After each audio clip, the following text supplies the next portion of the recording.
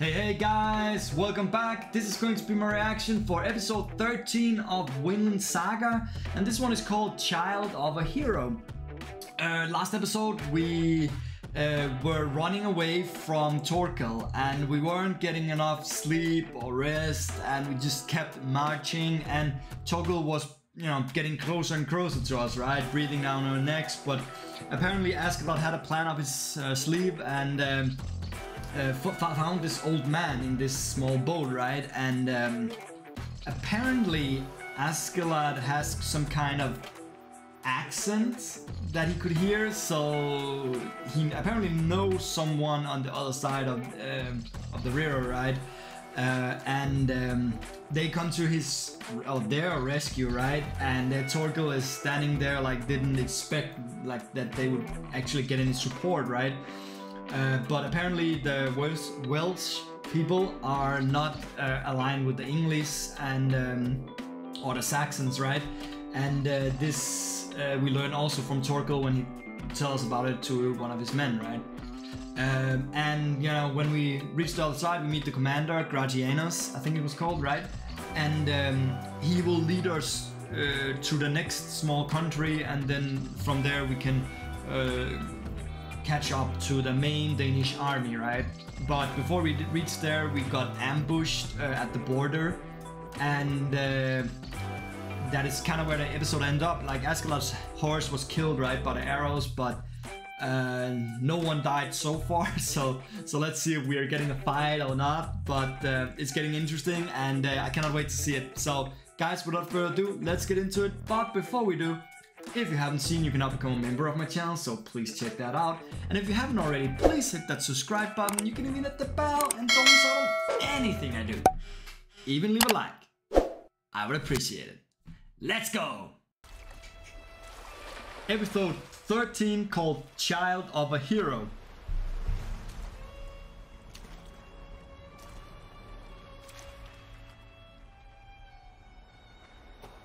Oh, is that Brycheiniog? It could look like him, right? Like a younger version, of course.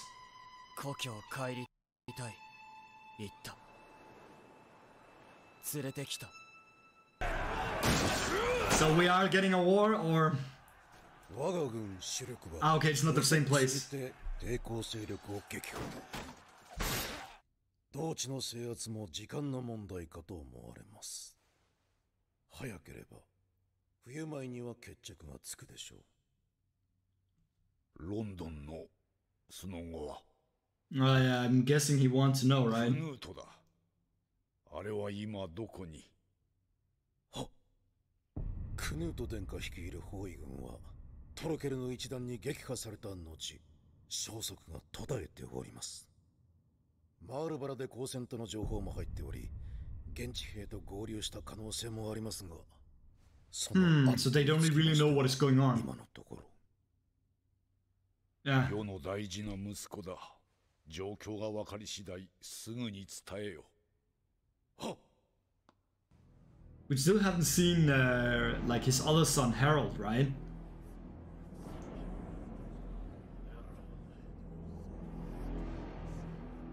Let's see how they get out of this. 囲まれてんじゃねえか。マジかよ。俺見たことか。言わんこっちゃない。くそ。落ち着け、野郎ども。いいか。放射するんじゃねえぞ。絶対に手を出すな。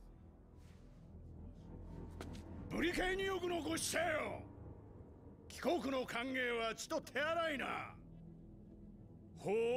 我らの言葉を話すか、万人よ。Ah, so these people don't know Askeladd. 朝、電人相手にことを構えても、我らウェールズに益はない。グラティアヌス、私はウェールズ諸王国全体の行く末をおもんぱかるあなたを尊敬している。だが我々はあなたとは少し考え方が違うのだ。デーンの王子とどんな約束を交わすというのだ。So they don't like that they are talking with the Danes. 何わめいてんだ、あの野郎。やんのかやんねえのかはっきりしろや。いや、こりゃ戦にはならねえよ。言葉わかんのか、ビョル。いや、わかんねえけどよ、その木なら最初の矢で死人が出てたはずだぜ。ま、はったり聞かせて話し合いを有利に進めようって腹じゃねえの。そういうもんか。Like, I mean, if they just accidentally, right, then someone would die. この10年で3度、かの国と休戦協定を結び、それらをことごとく破ってきた。我らはイングランドのような愚は犯さぬ。王子を捕らえ、我らが盾とする。悪鬼どもの王といえど、世継ぎは可愛かろう。And it seems like it does, right? アシェラッド。いいえ、どうせ茶番です。ごねてみせて出方を見ているんでしょう。ヤギも狼の皮をかぶらねば草もはめぬ時代です。彼らに同情しますよ。教えるのか、お前の計画を。それもいいでしょうが、茶番がやりたいなら少し付き合ってやるのも一興かと。What does he have planned? 者どもしかと見よう。こちらにおわすお方こそデンマーク国王スベン陛下のご子息クヌート殿下である。 Wow. He's pissing his pants, man. お言葉をくださる。 Will now address you. We haven't even heard him say anything yet. Like, 殿下、一発景気のいい短歌を。 say something spirited. Look at でもいい that. んですよ。似てくるぞとかなんとか、あの無礼者どもに不快感を表明してやってください。あなたが言えば、奴ら金玉縮み上がって道を譲るでしょう。 There's no way. There's just no way. Look at him. 殿下。 Wow. 殿下は人前で話されるのがお嫌いなのだ。ここはわしが。なりません。 I mean, how can he become a king if he doesn't like to talk in front of たとえ people? お若くとも一国の王子、果たすべき責任がございます。今この場にいるすべての者が王子殿下の御ために動いているのですよ。お優しい方なのだ。無用の争いを好まれぬ。 But he's exactly, yeah, he's exactly trying to, you know, avoid an unnecessary fight, right? 貝みてえに押し黙ってて、スベン王の跡目が務まるとお思いですか。 Exactly. Thank you, Askeladd. 貴様らに殿下の何がわかる。王宮は親子兄弟が相食らう狐の巣だ。病がちだった殿下がその中を生き延びるのにどれほど苦労なさったか。お心を殺し、息を殺し、目立たぬようにして今日までやってこられたのだ。Wow, what a useless prince, man. わきまえよ。殿下がどのように振る舞われようとも貴様ごときが口を出すことは許されぬ。 Jesus. どうした。何を言い争っておるか。クヌート王子は何と言っておる。 Nothing, apparently. グラティアヌス殿、彼らに計画を伝えます。 Yeah, okay, so he had that as a backup, right? 私も行こ野郎ども、その場で待て。奴らの大将と話しつけてくっからよ。ラグナル殿、お言葉ごもっともです。殿下の恩名を案ずるあまり、つい出過ぎたことを申しました。殿下もどうかご容赦くださいませ。Really? Maybe I don't understand Askeladd as well as I think I do, but or maybe that was just an act. Like, look at like the difference between this guy and Thorfinn. お前本当に俺とタメ exactly what I mean. Like, he's nothing compared to Thorfinn, but of course, like Thorfinn went through hell, right? 計画のためにお前のやるべきことは多いようだな。まずはヒナを巣立たせることか。はあ、心得ております。What is he planning? Like, I know what it, you know, what he's talking about, right? But how will he make that prince do anything? He's literally useless. ですが、二度言わせる気か？兵に守られねば話もできぬと思われては、我が王家の恥だ。アシェラットと言ったかね？事情はわからんでもないが、困るんだよね、実際。話はついてると聞いたんだが。書簡で突然領内の通行許可と兵糧を求められてもね、二つ返事はできないんだよ。弱小といえど、対面ってものがあるからね。我が王家にも。貴殿らに便宜を図ることでどういう見返りがあるのか。They will just, all of them will ask for something, right? しとかんことにはね。下の者たちに王が100人程度のデエンジンにビビっていると思われかねん。確かにな。我々の要求するまま答えていてはあなた方も格好がつかん。配慮にかけたことをお詫びしよう。帰国への書簡を書いたのはこの私だ。見返りについて証述しないのは機密保持のためと記したはずだが。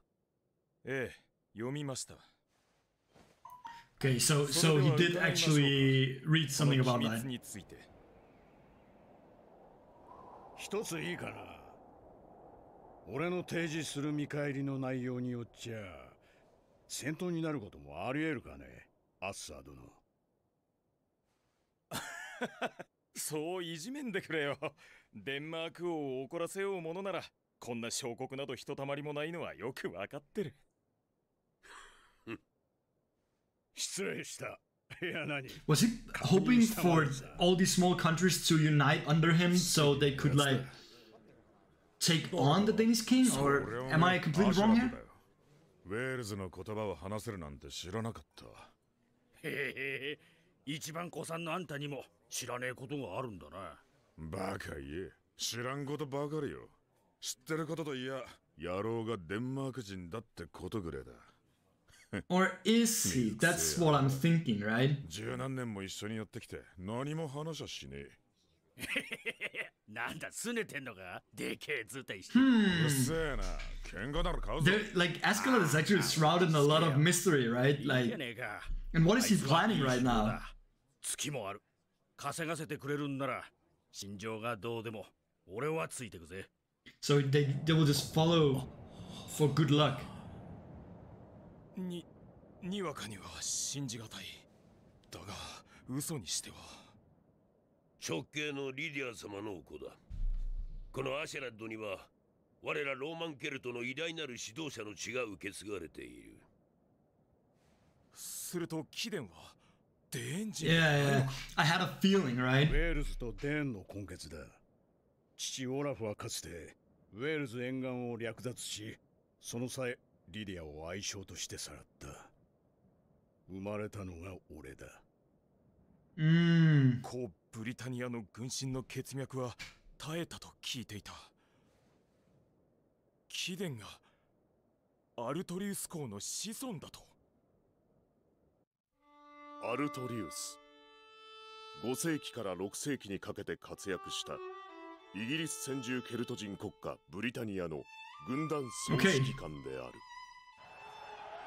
516年、信仰著しいサクソン人、後のイングランド人の軍勢をベイドンヒルの戦いにおいて打ち破り、ブリタニアに平和をもたらした。後世に語り継がれ、アーサー王伝説の原型になったとされる人物である。Okay, I see. 貴殿の話、信ずるに足る証はあるか？ That's actually pretty sick. Like, この男は14歳の時、リディア様と共にウェールズを訪れ、初めて私と会った。that's what we saw in the beginning. I get it.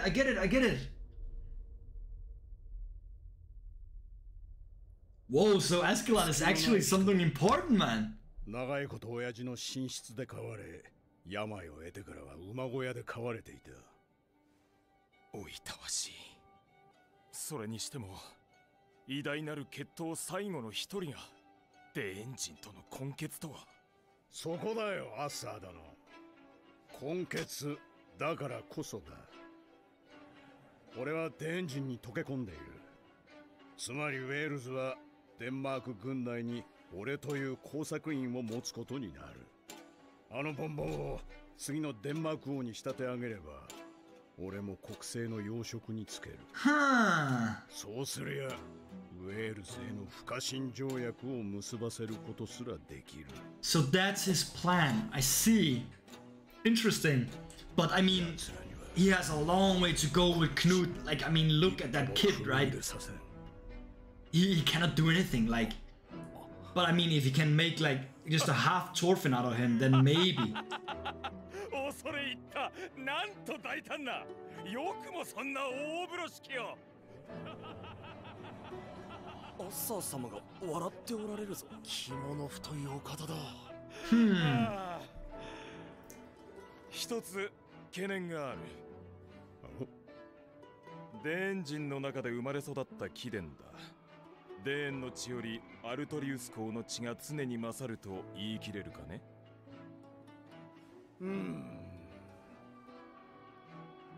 その辺は信じてもらうしかないな。Yeah, because how can he prove it that which side he's on, right? 俺はデン人が嫌いだ。Okay.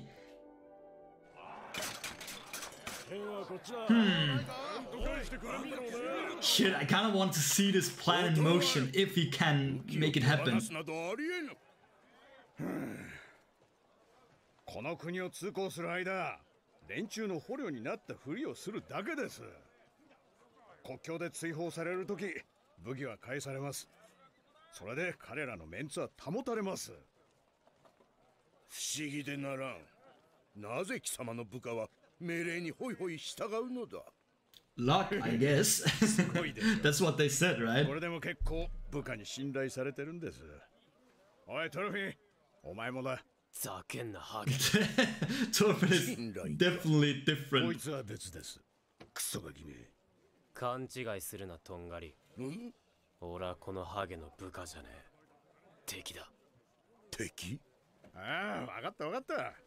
あんた方は結構二人ぐらいは多めに見てくれるでしょう。 So now they're unarmed, going through some small countries. But I guess this will make it look like, you know, that they actually were captured. They're scared shitless. さすがアッサー様だな。石投げてみるか。やめろバカ。て、ムカつきやつらだぜ。心中扱いか俺ら。見てんじゃねえぞタコが。食うぞこら。Now they're acting strong, right? 見てんじゃねえよお姫様。 Princess. 言いてえことはてめえの口で言えや。舌がねえのか。あ？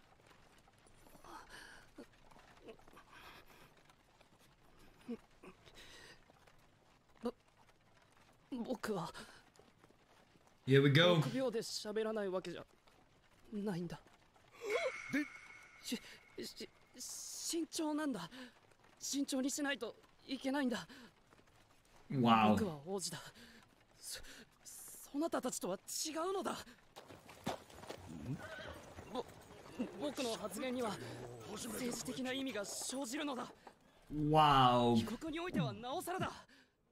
父王陛下のお許しもなく不可侵条約だの不快感の表明だのできるわけがない。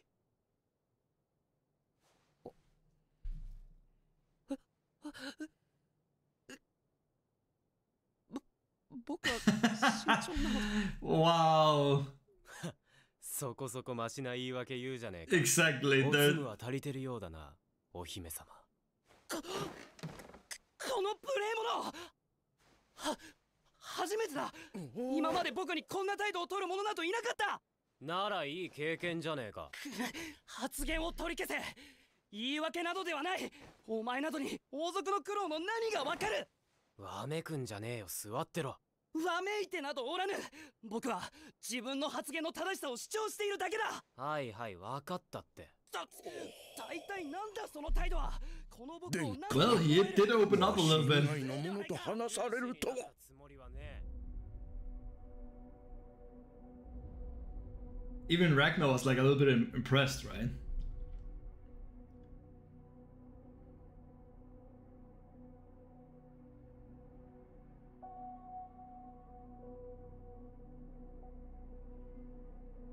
But okay, it is like if you can start to open up and just become just a little bit a half Thorfinn, right? Then we're getting somewhere. Shit's already becoming winter. Yuki.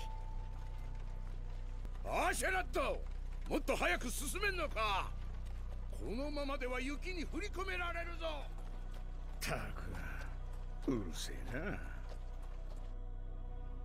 マーシア伯領の北端を横断して、そこから本陣ゲインズバラを目指しましょう。一周は早く着く。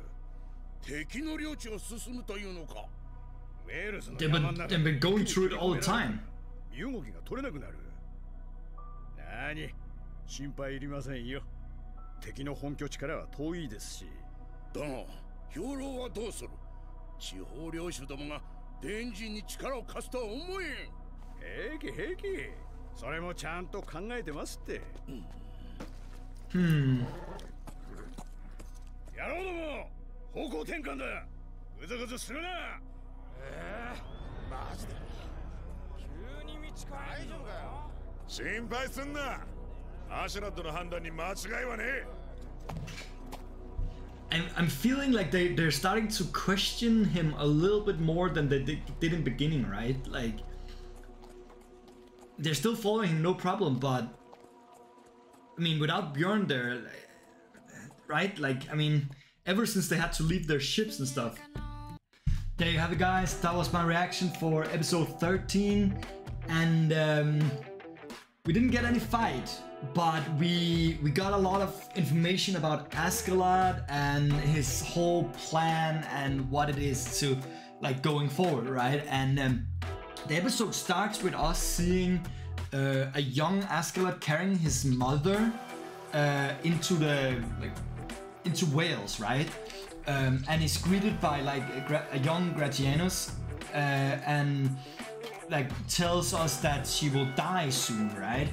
At this point we don't know what it's about, but apparently Askeladd is the son of King Arthur, if you can say like that, right? Like, or the story about him, right? But that's not the real name. It's like Artorius or something like that, right? But the whole story about it was apparently built around it, right? And that's the father. And apparently Askeladd is the son of this guy. Because that guy used his mother as a concubine, right? And just bred with her. Anyway, we also see Floki talking to the Danish king, and he's telling him that they have captured or destroyed the last forces in Wessex, right? And this will make it super easy for them to just finish up England right now, right? Then the king asks about Canute. And how that whole thing went down, right? And they know about their loss at London, and they know about the whole battle in the forest, right? But what happened after that, they don't know. And I'm guessing it's because Askeladd intervened and took him away from there, right? When we then return to Wales, and we hear about like the whole plan from Askeladd, right? And apparently Askeladd doesn't like the Danes, at least that's what he said, right? Even though he grew up in between them, right? And has an army of Danes also, right? But they don't need to know, right? And he is telling the Welsh people, like, or Asser, I think he was called, and Brycheiniog, that the whole plan here is to help the Welsh people, right? Of these small countries, and what he's planning to do is make this prince like them so much that he will, when he becomes king, put Askeladd in a high position with the Danish, and that way Askeladd can have like a say in what is happening to all these small countries, right?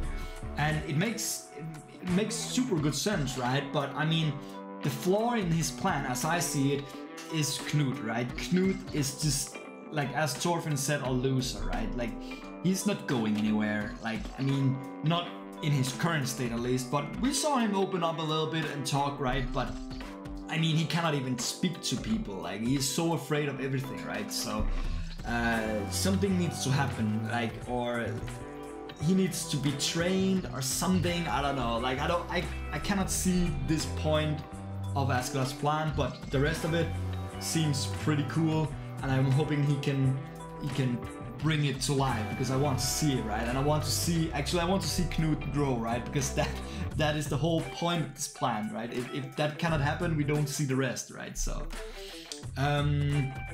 we also cut back to Bjorn, and we've been doing that a lot actually, and Bjorn tells us that he don't understand what they're saying, right? And but he is ensuring the men that what Askeladd is doing is like the correct thing, right? They're just negotiating, and you know, the whole thing with the arrows and shooting his horse was just a show of force, right?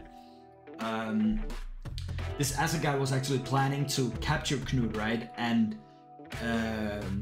just using it as a shield, but after hearing Askeladd's plan, like, I mean, it looked like he turned, right? Because he started bringing them to the next country, right? But they had to give up their weapons so that they wouldn't look weak, right, in front of the countries, like, because they want what Askeladd is offering, right? They want a safe spot. They want you know, to get through this war without any casualties, I'm guessing, right? So that's why they are going along with it. And yeah, I'm guessing that was the episode actually. It was mostly about Askeladd and his plan, right? But I'm thinking we are getting to a point now where like something has to be revealed, right? Like, I mean, it's very mysterious about Askeladd, right? Like who he was and all that, right? So now I'm guessing we will start seeing this plan put into motion, and I'm hoping we will see it soon, because it's a little bit slow right now, but I'm hoping that it will pick up. Anyway, guys, thank you for listening to me. Awesome episode. Guess I'll see you next episode. Peace.